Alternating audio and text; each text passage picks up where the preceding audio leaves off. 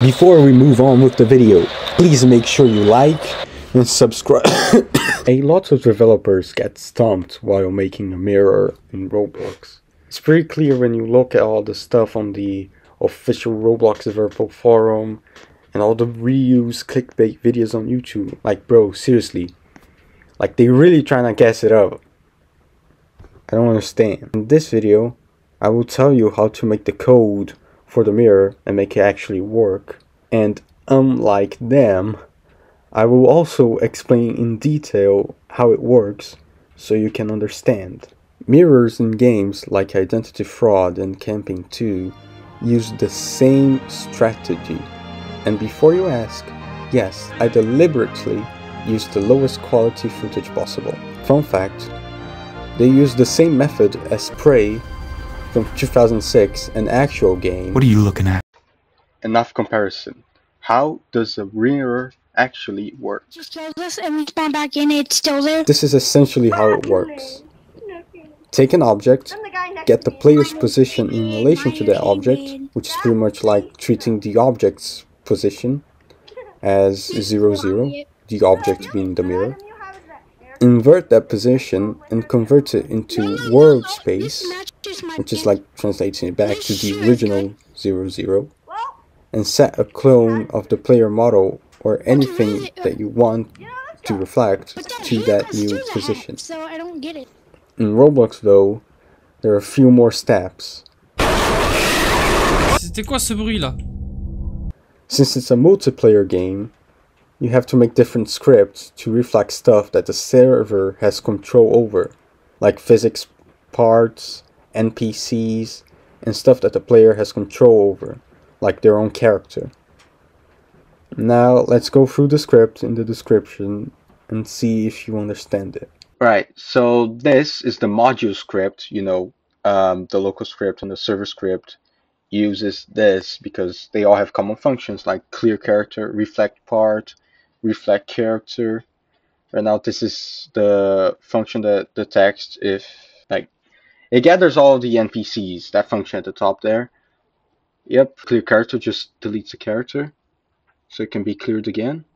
This reflect part function, it's basically what I said earlier. It takes an original C frame and the mirror and gets that C frame in relation to that mirror, and then it tears it apart into some pieces and then reflect just a few things, like invert a few things, put that back into a world space C frame, and that's it. That's the C frame converted, and then it reflects the object that you want to reflect. Now this, we're setting we're reflecting characters piece by piece, like limb for limb here, because you do need to do that. If you were to make animations, it would be way too complicated, more bugs, more everything, more memory, blah. We don't want that. I did it separately for R6 and R15, you know, all the limbs. That was pretty tedious to do. Obviously, I don't have to tell you that. And that's the mirror, and that's the reflection bit done. That's all the functions in the module script, and this is what the local script and the server script use. Right, so this is the server script. You can see there's a mirror module there where we're getting the functions from that module we talked about earlier.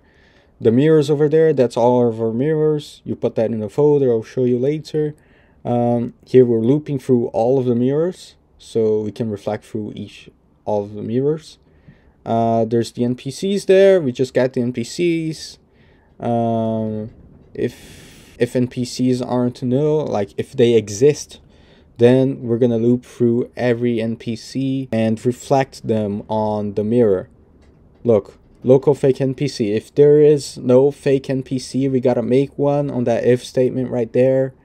And the else after this if statement is like, oh, if we find the clone, we'll just set the clone to this, right? Can you put down the else statement for me, please? Thank you.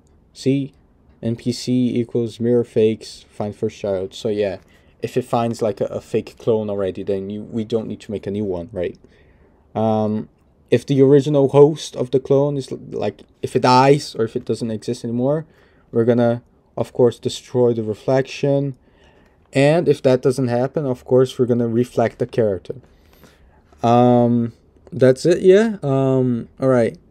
So if there's like more than 0 clones, and if it doesn't find a player like that, a player with the name. Oh, if it isn't a player, then we'll have to destroy the clone. We gotta remove character clones that no longer belong to the workspace. The section on Roblox Studio, the workspace, yeah. Right. This is the local script. You gotta. There's a few more things going on because it's stuff with players, the client, right? There's a repeat wait here. That's just to make sure that it loads properly. Yeah. Get all player characters. That's just a function. I could have used something else other than this function, but I made this code at 3 a.m. bro. Oh, come on. Run service or render step, that's another loop, kind of like the one I told you before, but like this one is like for clients and stuff. So this happens every single frame in the player's computer, not in the server. That's different. Yeah, so if the player is close enough, then we do this. If the player character exists, then we do this. Player characters equals get all player characters. If there's more than 0 player characters, then we're gonna loop for every character, for every player character. We're gonna make a fake name so the server doesn't confuse the real players with the fake ones. And it's the same deal with the other NPCs. We're just gonna make a new one if there isn't already one. And if there is one, we just set it over to the variable. And if the player isn't dead, if the player exists, then we reflect the player. And then if there's something added like a tool to the player, we're gonna have to refresh the character so we can display that tool. Same thing if it's removed, we gotta take that out and we gotta refresh the player character. And that's basically it. That's basically what happens, and that's everything, bro. I don't know why they hype it all up that much, bro. It's not that deep. The reflection part was the easiest part. The hardest part was organizing everything, you know, getting all the players, all that.